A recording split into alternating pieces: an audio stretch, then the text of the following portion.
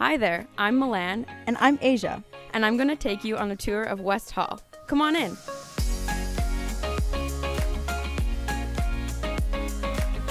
This building houses freshman and sophomore women with 3 to 4 per room. Each room has 2 bedroom spaces with a shared bathroom in between.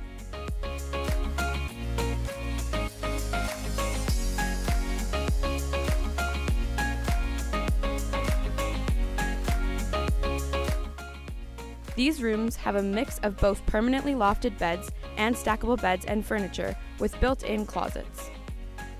A resident assistant, or RA, lives on each wing and plans fun wing events. West Hall has open and closed hours, which means that men are only allowed to visit at certain times.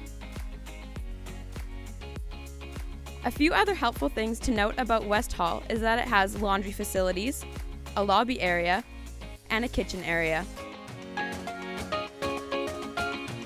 One thing I love about West Hall is how close it is to all other buildings on campus, such as the classroom building and the commons.